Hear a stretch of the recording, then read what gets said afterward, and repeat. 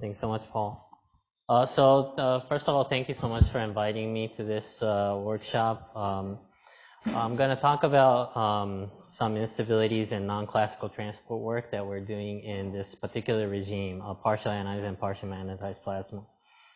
I'd like to thank all my students and postdocs who have contributed to this. So the contents of this work include just introducing plasma. I saw that I'm the first plasma speaker of this workshop, so I'll just briefly mention just a big picture of plasma physics and identify the region that I'm interested in. And in particular, there's this unsolved problem called anomalous electron transport, and this is particularly important for plasma confinement, because if you want to confine the plasma with magnetic field, but that's like dissipating all the particles and energy, then you're not trapping those particles. So we have known this phenomena for a long time. And the approach that we're trying to take is that there's recent laser diagnostic studies indicating there's a lot of instabilities in plasma, which we knew, but the coupling of instabilities can lead to this anomalous electron transport across the magnetic field. So I'd like to talk about those related to some of our work that we did. So this is kind of the famous plasma chart for those of you who are not familiar with plasma. Plasma is ionized gas, which is also called to be fourth state of matter, from solid, liquid, gas to ionized gas. You put more energy. The y-axis shows you the electron temperature, and the x-axis shows you the electron density. So broadly speaking, you can see that there's the bottom left, which is rarefied and low temperature, and you can also see the high temperature and high density. Note that 1 atmospheric pressure in our Earth is 10 to the 25 per cubic meters if you use room temperature 300 Kelvin. So then you can categorize this into two different categories. I like to call this bottom left corner to be low temperature plasmas, and the right corner is there's various names, but just for comparison, I'll call it high temperature plasmas. And the research that we're interested in my group focuses on this frontier of the low temperature plasma phenomena. So the idea is, by studying these, can we bridge the gap between these two distinct areas? So let me get into a little bit more detail about my research, core research area. So this is partially ionized, partially magnetized. What does this mean? If you have ions, electrons, and neutrals, then you can call it partially ionized. If you use all the neutrals and turn it into ions and electrons, you can call it fully ionized. So that's the first distinction.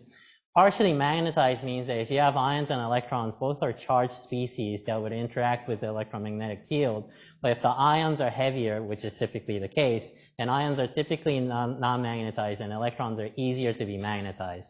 So this is a particular regime that the electrons are magnetized and ions are non-magnetized. What happens is very interesting, because from a technological point of view, the use of the applied magnetic field allows us to control the plasma. If you want to trap the plasma, you can make it hotter or you can make it higher density. But then there's a lot of different, problems, from a scientific point of view. The first is the multi-scale nature. There's high frequency that can span from gigahertz to megahertz oscillations. In our particular device, I'm showing you here on the right, the Hall effect thruster, which is a very common electric propulsion technique that's even used for in SpaceX, a lot of the government agencies like NASA and DoD. Then you also have the low frequency oscillation. Then we can call this to be self-organization patterns. So there's an interesting interplay between the high frequency and low frequency plasma oscillations. It's also multi-physics, because there's collisional flow. If you have a gas flowing and you're trying to ionize, then it's an inherently collisional process. But once you have plasma that's flowing, then that may be collisionless if the Newton number becomes larger. So there's a transition of that physics as well. And then there's also multi-species, which I indicated when I was explaining the partially ionized aspect. So what goes into these partially ionized plasmas? I just wanted to list, a few physical and chemical processes. So the first thing is that if you have a neutral gas and if you want to ionize it, there's all sorts of different interactions: electron excitation, dissociation, vibrational excitation, ionization. But then you also have radiation, so we have to understand all these types and cross-section and the frequency. Then if you have electromagnetic field, you can, it's always accurate to estimate or assume that it's electromagnetic, but in some certain cases, you may assume electrostatic. Then if you have industrial plasma, the key challenge becomes the boundary condition, because you want to confine the plasma in some kind of metallic or dielectric chamber. Then there's this like heavy species interacting with the wall, which may include different types of wall interactions. Now, if you have ions and electrons interacting with the wall, then you can have plasma wall interaction, and we have this phenomenon called the plasma sheath, which is like a charged particle boundary layer type phenomena. There's a potential drop, and the ion-electron flux balance is determined by how the plasma sheath behaves. And this, is affected by the type of the material. Is there going to be electron emission from the wall? So this is where the complexity comes from. And finally, all the conventional gas dynamics affect, like where's the outflow, like where's the vacuum pump, and where's the inflow of the gas.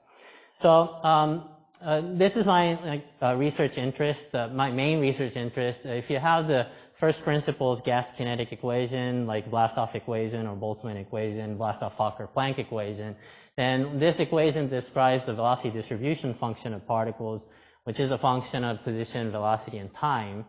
Now, if you take the moment of the kinetic equation, then you can derive the fluid moment equation. In the fluid community, we know Navier-Stokes equation. Then Navier-Stokes equation can be derived from taking the moments of the kinetic equation using like Chapman-Enskog expansion. Then if you look into the fluid moment equation, this P double bar is the anisotropic pressure tensor. So we typically assume in collisional gas regime that P is isotropic pressure. But if the VDF, the velocity distribution function, is not Maxwellian, then this becomes a tensor quantity. And then you can take the higher order moment, and this gives rise to the closure problem. Different types of techniques are developed in our group and in the community. The first one is the fluid continuum models, which can include like Euler-Navier-Stokes MHD equations, which are numerically inexpensive because you're only solving for the macroscopic quantities like density, temperature, bulk, velocity. But then if you want to know the non-Maxwellian nature of the particle VDFs, then you have to resort to kinetic methods, and one is the particle-based kinetic method, which includes like particle in cell simulation, PIC simulation, or direct simulation, Monte Carlo collision simulations. There's another kinetic model, which is a grid-based, or what I call the direct kinetic method. So we can solve the Vlasov equation, which is a 7-dimensional, a hyperbolic PDE, directly on a phase space. It has some advantages compared to the particle simulation. There's significantly less particle noise. So it's very good for studying like high-frequency plasma instabilities. But the challenge would be the computational cost when you want to develop the computational model. So let me just briefly explain the key scientific question that I want to raise in this talk, which is the anomalous electron transport in partially magnetized plasmas. So as I said, if you want to use magnetic field and trap the particles, but we observe that the particles are being diffused, much faster than we expect. So this is from Frank Chen's textbook, and it's in chapter 5 where he talks about diffusion. So you can talk about like two fluid models, or you can combine them and derive the single fluid MHD equation. Finally, you get some like flux relation, which is a diffusion flux, right? And this d perp is the diffusion coefficient across the magnetic field. And if you formulate the classical collisional theory, then you can show that this d perp is a function of the magnetic field and different plasma properties. But the key idea here is that the diffusion coefficient should be 1 over b squared, which means that if you increase the magnetic field, then the diffusion should be less and less and less. But he also noticed, and a lot of different plasma physicists in different areas noticed, that this d perp from different experiments, different like simulations and different theoretical work has been shown to be exhibiting poor magnetic confinement. And in the 1940s, Bohm and others proposed this semi-empirical formula called the Bohm diffusivity, or the non-classical transport theory. And you can see that this scale is 1 over b. So what this shows is that you want to increase the magnetic field to confine the plasma, but it's anomalously being diffused. So then I wanted to just step back and try to understand what this anomalous diffusion means from a plasma wave interaction point of view. So this is simple ODE system for particles. If you have electric field and magnetic field, you can study how the particles are moving. Then I'm interested in cross-field devices, so I have a DC electric field and a DC magnetic field. That creates an E cross B drift in the negative Y direction. So if you just, launch particles like in this system, you can get this gyro motion and an E cross B drift. And if you look into the guiding center, which is a center line of this trajectory, you can see that there's no particle going across the magnetic field. But then if you add collisions, then that kind of bumps the particles across the magnetic field. So that's what the classical transport theory describes.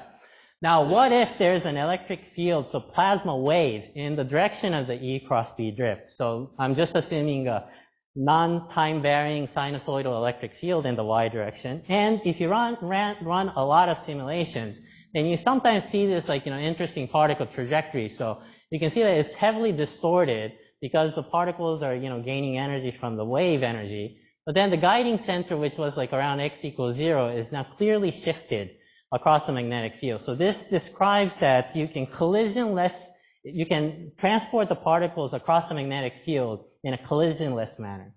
So this is where I would like to call it's, not turbulence from a fluid turbulence perspective, but turbulence from a non-classical perspective.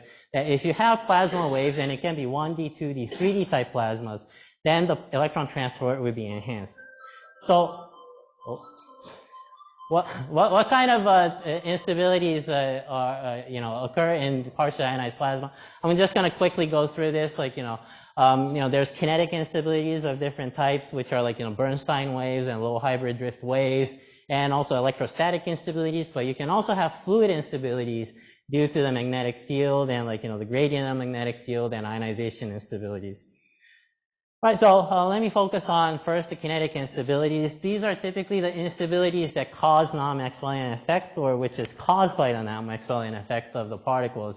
It typically exhibits small wavelength and high frequency plasma waves relative to the fluid instabilities. So this is our work internationally coming together, and we wanted to have a PIC simulation benchmark. I'm not going to go through the detail, but again, the same geometry. There's an axial applied electric field and the in-plane applied magnetic field that causes an E cross B drift. This causes these small scale, millimeter scale oscillation that moves in the negative Y direction. And we're able to now study the effect of the electron transport in the presence of these plasma waves. What we did further in this recent study in PRE, we added some doubly charged ions which would create two-stream instability in the axial direction. Now you can see the plasma wave is multidimensional, and we were able to quantify the electron transport across the magnetic field, which is shown in this slide. If you take the time average fluxes in the different directions, then you can quantify the contribution of the plasma wave to the electron transport across the magnetic field. We also are studying the theoretical aspect of the instabilities. So if you formulate the dispersion relation of plasma in the presence of singly charged ions, we're interested in xenon ion in our community. If you have doubly charged ions, then you can have these dispersion relation contributions. Then if you have magnetized electrons, then you can have Bernstein wave kind of dispersion. And that changes between 2D and 3D. So if you do the 2D version of the 2D solution to this equation, you see these nice resonance mode. But that resonance mode disappears if you account for the 3D nature, which indicates that the growth rate is significantly damped if you go from 2D and 3D. So this necessitates the need of 3D PIC simulations and other high-order fluid models. So next is the fluid instabilities. I see that I only have a few more minutes, so I'll try to go quick. This is the fluid instabilities based on fluid moment equations, or the ensemble of particles. Typically, these result in large wavelengths, so self-organization patterns and low-frequency oscillations. The two main low-frequency oscillations on the order of 10 to 100 kilohertz that we see in our device, the Hall effect thruster, have these two phenomena. The left is the azimuthally rotating spoke. So if you see this the bright plasma area, it's moving in the azimuthal direction in the E cross B device. And this is just looking at the Hall thruster from the side. So now the plasma is generated from the left and advected to the right. This is an advection reaction system where ionization instability is happening. So this is just the model that we use for the fluid model. we derived this fluid moment model, and the key differentiation from other low temperature plasma model is that we keep the inertia terms so we can study the electron inertia effect. We use these, CFD tools like, global lax-free reflux splitting, muscle reconstruction, SSP Rangakuta 3, and boundary condition, as I mentioned in the first part of my talk, we use a different kinetic flux treatment, which I'll be happy to go over this, if anyone is interested.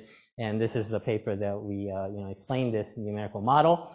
Taking this numerical model, then we can study interesting plasma phenomena. So as I mentioned, one of the two low-frequency plasma oscillations that we're interested in is called the rotating spokes, and this is just a toy problem to demonstrate that. We have a plasma in the box, and this is a conducting wall absorbing the charged particles. There's a cross-magnetic field into the page that causes electric E-cross B drift and diamagnetic drift in the azimuthal direction, and from our simulation, we were able to reproduce this rotating spoke that is occurring in the minus E cross B drift direction, which is contrary to the understanding in our community. There's a lot of people believing in what's called a Simon-Hall instability, but we believe from our simulation and theory that the rotating spokes is driven in the diamagnetic drift direction. Two more instabilities that I wanted to introduce. During my PhD, I worked on another type of instability which is related to the breathing mode, which I showed, the plasma generated and advected, generated, advected. It's like, predator-prey, lot of Volterra type model. So if you have ion density, neutral density, it's going to be exchanging its information through the right-hand side, which is the ionization term. Ions are generated, neutrals are depleted, but these rate is determined by the electron temperature. So what we did in these series of work is to include the electron temperature equation and then formulate the linear perturbation theory. We were able to show that the electron temperature perturbation is needed for the ionization instability, and the energy balance from the electrons will be able to control these oscillations. Finally, this is just, a little bit different, but we're also interested in other interfacial problems. Just wanted to pitch this idea because, this conference is about interface. What we did was revisiting this instability called the Tonks-Frankel instability. If you have charged fluid liquid and if you have external electric field, then the electric field, the surface tension, and gravity balance would lead to stable, a liquid protrusion, or it can make it unstable. So we did formulate this shallow water model, and then we were able to show that our shallow water model coupled with the electric field solver gives nice agreement with this Tonks-Frankel instability that was proposed like 50 years ago. So just to summarize my work, there's a wide range of linear instabilities that have been proposed that are being studied, but the key challenge in our community, in my opinion, is the coupling of the instabilities. If you have different instabilities and different multi-scale, like low frequency to high frequency, how are they interplaying? Which is causing which? Like, what's the causality and what's the consequence? So therefore, the theory becomes a little bit, difficult to be tracked because of the nonlinearity. This is where we believe that the computational models, both in the kinetic and fluid aspects, are helpful to understand the non-classical transport. We're also applying it to different types of dynamical plasma problems, and I talked about fluid model and large-scale kinetic models, but we're also interested in model data fusion as an alternative. Thank you so much.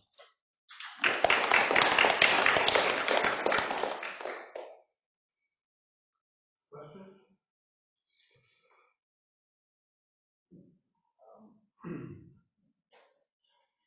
So I have a question.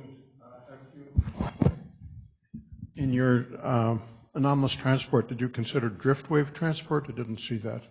Yeah, drift wave it's basically the same thing in my opinion, because there's a E cross B drift that's causing the instabilities. The way that we formulate is probably different from the fusion or like a fully ionized plasma community. We read the papers, but we wanted to study with our two fluid model. Okay. Can you get a mic? Take the microphone.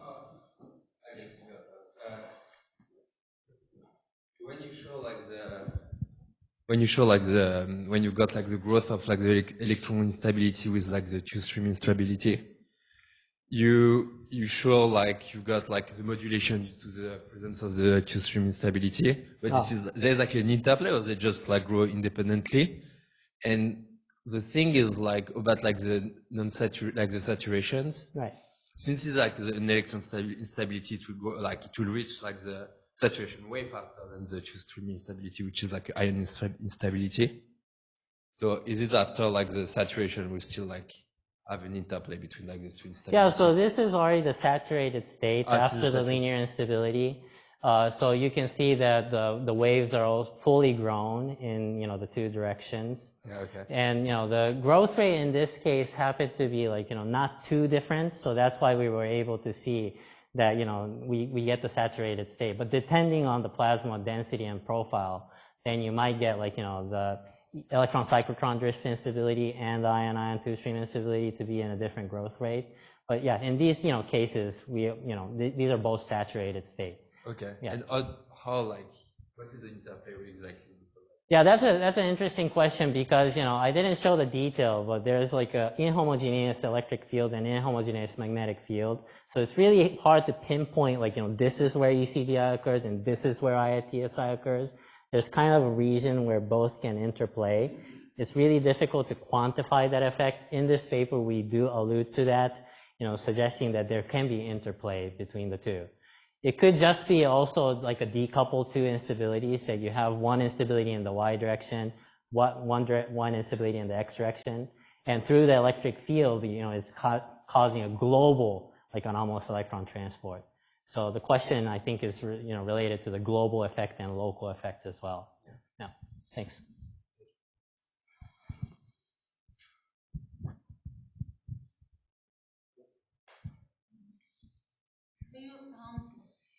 Is it possible to diagnose in plasma, like, any link between the topology of the interfaces that develops, especially when there are some instabilities, and what is going on in the bulk, between the structure of the flow fields and the bulk, and the topology of the interface or the dynamic of the interface that appears over there? Yeah, I think so. And its connection to the fluxes, is it like, any relation between this?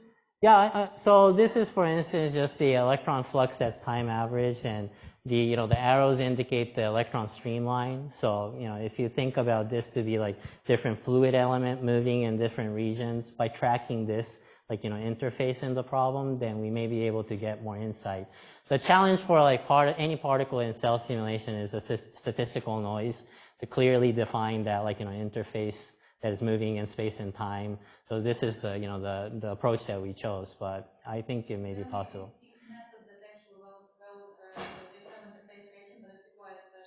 Yeah, that's right. That's right.